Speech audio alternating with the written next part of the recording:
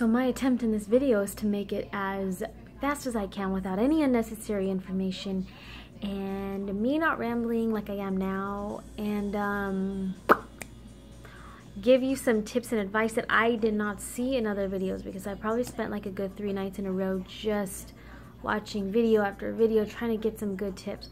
I'm going to tell you my top 3 things that I found that helps best with taking care of your nose ring and even preventing it from getting a bump. So I'm going to say my number 1 thing that I felt like I didn't see, I don't think anyone mentioned this, was not over cleaning it. When actually not cleaning it, this goes for people that have a bump that is bleeding and you kind of keep getting the pus and this and that. What happens when we have a scab? And this is just my opinion. I totally respect the advice of a professional, the people with peers. I think you should take their advice, but this is just what worked for me. But when you get a scab, you don't pick at it, you don't try to clean around the area, you just kind of let it be, and you let the dang thing scab. What sucks about that is it's ugly, and you're like, I got places to go, I ain't trying to walk around with this scab, I want a gun. But it's not that easy. You need to let it go, blood, pus, and all. Let it go, let it be. Luckily I'm a manicurist, so like I was just walking around with my mask all day. But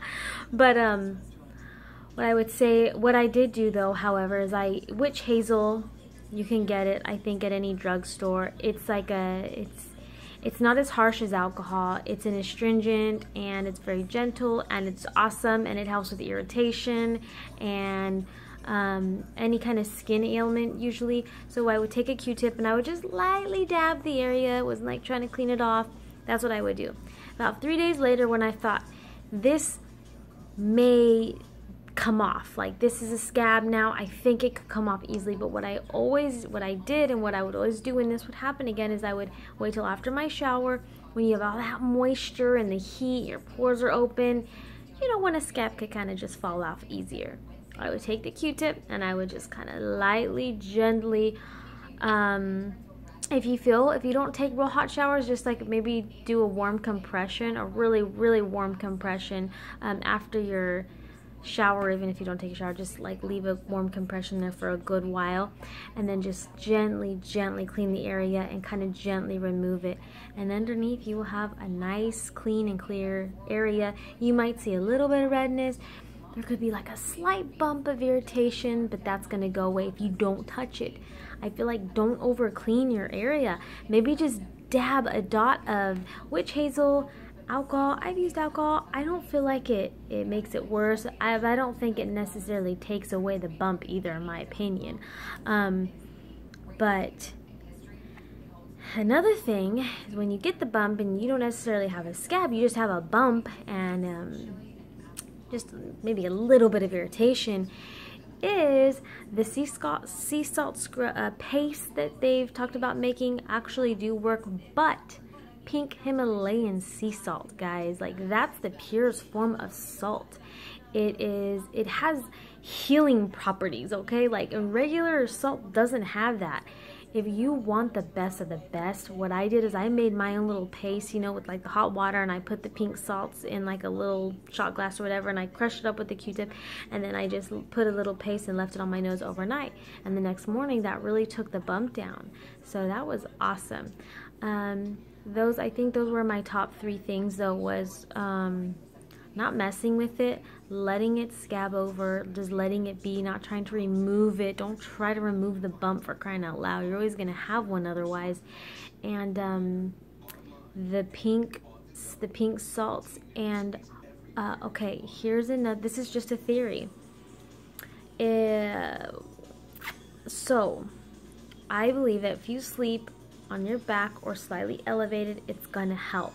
Because I really believe if you sleep on your face like I do, or face down in any way, you're kind of bringing pressure here. I think when you're upright, all the blood goes this way, you know what I mean? It's not accumulating in the area where you have this irritation, where your body is trying to heal this, you know what I mean?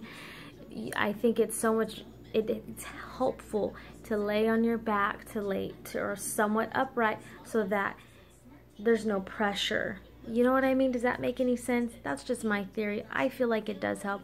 I often have a bump because I sleep on my face, I sleep on my stomach, I accidentally hit it. So it really sucks. I know how to get rid of these things wonderfully, honestly. Like, I feel like I have mastered that.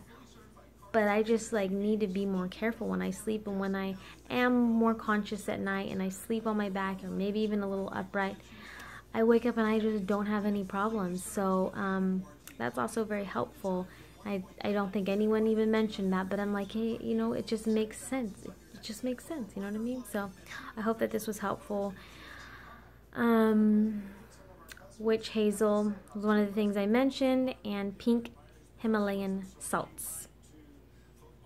And they're cheap at Trader Joe's, actually. That's all.